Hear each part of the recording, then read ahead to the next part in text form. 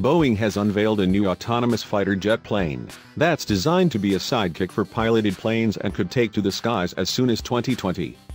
The unmanned drone, dubbed the Loyal Wingman, is 38 feet long, has a 2,000 nautical mile range and is equipped with onboard sensors that enable it to conduct intelligence, surveillance and reconnaissance missions, as well as electronic warfare. It's particularly suited for long-distance surveillance missions that humans can't typically perform, according to the firm. Wingman may also be able to carry missiles or bombs at some point in the future. Boeing hopes to sell the planes to customers around the world, though for now it remains a prototype design.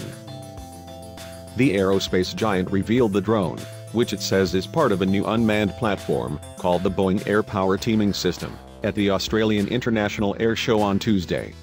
It's being developed in Australia as part of a classified program and marks the country's first domestically developed combat aircraft since World War II. Boeing claims that the fighter jet will cost a fraction of a typical manned fighter, but declined to share what it will be priced at, noting that the number will vary depending on the jet specifications chosen by each buyer. Kristen Robertson, Vice President and General Manager of Boeing Autonomous Systems, said, "It is operationally very flexible, modular, multi-mission. It is a very disruptive price point. Fighter-like capability at a fraction of the cost." She declined to specify whether it could reach supersonic speeds, common for modern fighter aircraft. Robertson described the Wingman as a force multiplier for military units around the world that may need the extra manpower. With its ability to reconfigure quickly and perform different types of missions in tandem with other aircraft, our newest addition to Boeing's portfolio will truly be a force multiplier as it protects and projects air power, she said. 4 to 6 of the new aircraft can fly alongside a FA-18EF Super Hornet, said Shane Arnott, director of Boeing Research and Prototype arm Phantom Works International. Not only can the jets fly for longer periods than humans, but they're also capable of withstanding higher G-forces and has high-powered computers that can process large amounts of data quickly.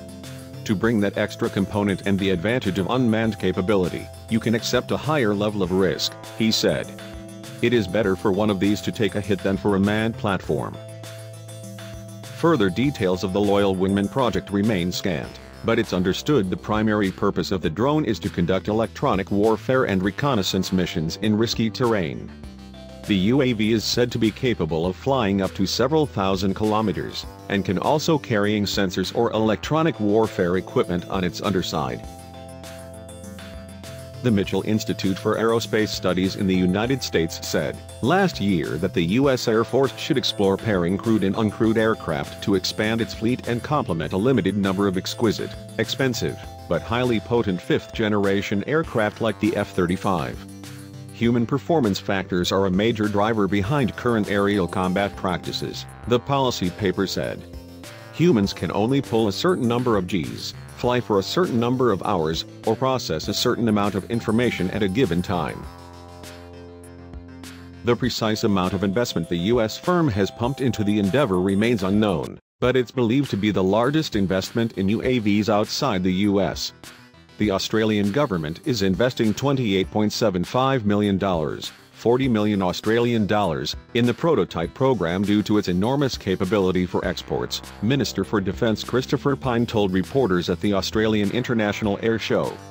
The drones could be used alongside existing Royal Australian Air Force aircraft such as the P-8A Poseidon,